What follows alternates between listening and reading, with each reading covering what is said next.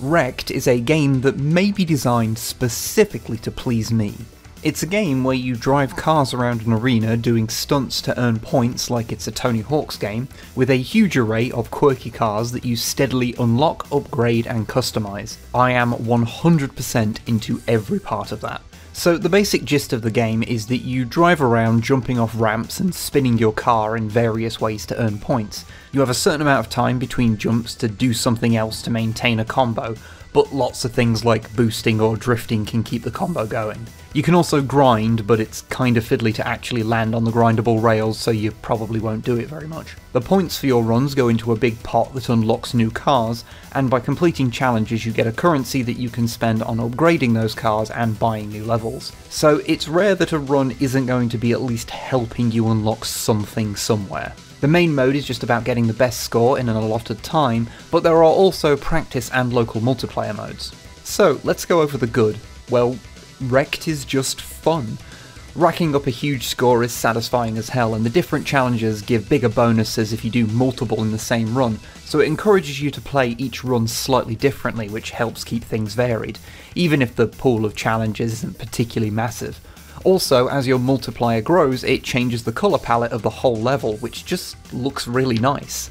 It also gives you a reason to want to get bigger multipliers beyond just points, because then you can see the different palettes that you haven't seen yet. It can take a little bit of getting used to managing the flips and spins since it's really sensitive. But you get the hang of it relatively quickly, and you can cancel out of your spin entirely by hitting A on your controller if you're getting a bit overwhelmed. There are also loop-de-loops, and loop-de-loops are, as far as I'm concerned, something that improves any game they're in. As mentioned before, there's a ridiculous amount of cars to unlock, and they all have their own stats. Some are quicker, some spin faster, some have more boost, etc. Granted, some like the Street Sweeper are just kind of bad, but you can upgrade it and put a sweet spoiler on it and make it marginally less bad, so that's a thing. There's also special cars that you unlock by doing specific challenges, and as someone who was super into Formula 1 as a kid, I very much appreciate that this car seems to be based on Ayrton Senna's old McLaren and has the Monaco track layout on the bottom. Also, unlocking it meant that I could put F1 tyres on my beloved Street Sweeper. Additionally, and I'm very aware that this is an incredibly surface level thing, but I really love how it shows you all the cars that you've unlocked. This combined with the really chunky aesthetic they use on the cars, it makes me think of Micro Machines, and I'm a big fan of Micro Machines whether they be in video game or real life form.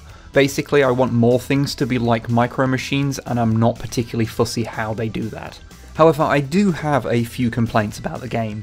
If you crash, you lose your combo, which is fine, it makes sense, but it's incredibly sensitive. Just lightly clipping the roof or sides of your car will do it, so it can be very frustrating when you lose a big combo because you just lightly tapped the ceiling. Oh, also, the game totally doesn't tell you in the tutorial that you can do barrel rolls with your bumper buttons, because yeah, that's the thing you can do in the game and it just doesn't really tell you about. The levels themselves don't feel particularly varied since the colour palette is governed by your multiplier, so there's a limit on how distinct each one can feel.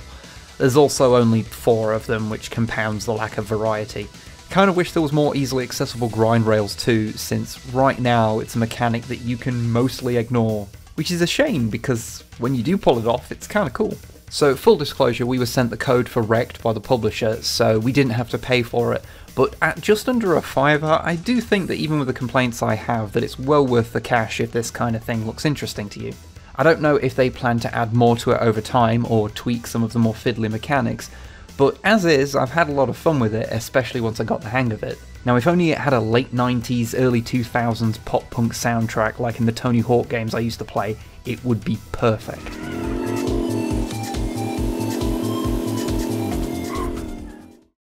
Hey, thank you for watching.